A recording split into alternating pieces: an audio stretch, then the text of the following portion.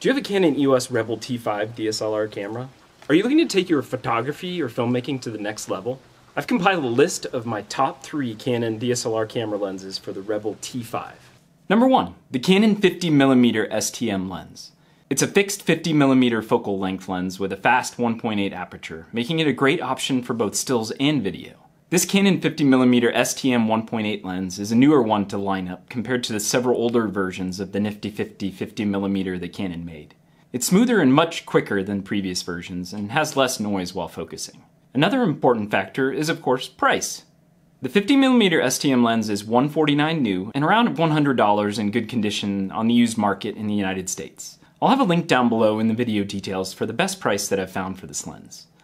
This lens is well built and features a metal aluminum mount instead of plastic that Canon used to use. I've utilized the Canon 50mm STM lens quite a bit since it was originally released, and as you can see from these pictures shot with the T5 and 50mm, it's done a fantastic job. I particularly like the slightly out of focus background on this picture. You can get a full head and shoulders frame for portrait at a distance of about 5 or 6 feet. This is an excellent walk-around lens that can be utilized in a variety of ways.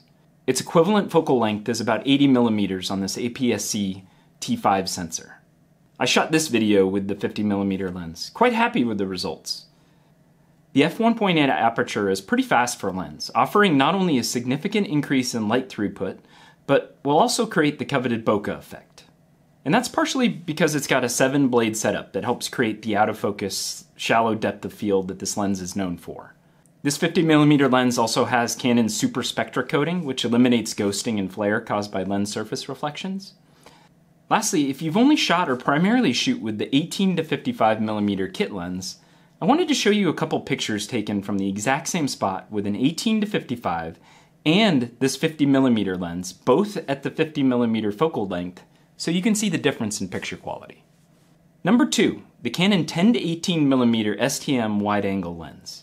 It's one of my favorite Canon APS-C lenses to shoot with in 2024. It's a little more spendy, it's currently at a $299 new price, but it can be found used and refurbished in the $150 to $200 range if you want to save a few bucks. The Canon 10 to 18mm wide angle lens showcases an exceptionally quick focusing capability. This lens is also image stabilized, which the T5 body is not, so if there's a bit of shaker movement, it does a good job to minimize the effect of it. There's a toggle on the side of the lens to turn image stabilization on and off, as well as a toggle for manual and autofocus mode should you wish to utilize manual mode. And that's fun to move things in and out of focus for video, or if you're serious about photography and you wanted to do some manual shooting, that's a great option. Check out some of the pictures I've taken with this lens in the Rebel T5. It's got a super compact form factor and it's easy to get into tight shooting situations and still get a wide angle of view. The 10 to 18mm is able to focus as close as around 8 inches, meaning that you're able to get some really nifty shots with this lens at close to macro range. It's also a great indoor shooting lens, giving lots of dimensional space to your shots that really open up tight areas. Hence, it's an ideal lens for vlogging, filmmaking because of this. You can just flip the camera around and have a wide-angle portrait view that's great for YouTube and filming videos. I've taken thousands of photos with this lens and love it every time I shoot with it. Another application this lens does great in is landscape photography. If you're trying to showcase vastness or get an entire building in a shot, this could be a good option that doesn't break the bank.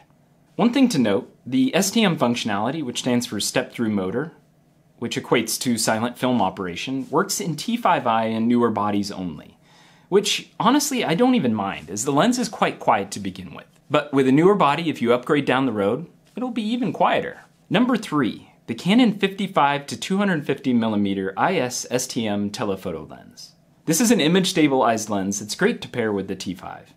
It also has some light telephoto range, and its speed is a big plus compared to the Canon 75 to 300mm, which is slower to focus. This is available new for $299 and used in the $150 range. There's a link for the best deal I could find in the video details below. Here I have the subject at the 55mm focal range, and here we have the subject at 250mm. So if you're shooting this from 8 to 25 feet away regularly, or if you're looking for a good zoom lens for outdoor use, this could be a great option for you. There's quite a bit of focal range capability in this lens. It also has the 7-blade circular aperture, just like the 50mm STM lens, to create some dreamy soft backgrounds. And it has one UD lens element, which reduces aberrations throughout its range. and that makes it a very pleasant lens to use at all focus ranges. With other zoom lenses, I find myself using very select areas of focal range, but with the 55 to 250mm, it's crisp throughout the range with good light. I also rather enjoy shooting this lens in manual focus. The manual focus dial is quite large and close to the outside, making it very easy to handle. Even without the STM functionality with the T5, the video capability with the 55 to 250mm is much better than its prior versions, the regular IS and IS2 versions. Of course, there's many other great lens options from Canon, and other brands too. A lens is just a tool in your toolbox, and your toolbox may require something a little different, like a 35mm or 85mm, or a walk-around 18 to 135mm. I chose these three lenses as the most practical for everyday shooters. I hope this video was helpful, and if you're interested in a little more content about the 10 to 18mm lens, that wide-angle masterpiece, check this video right here.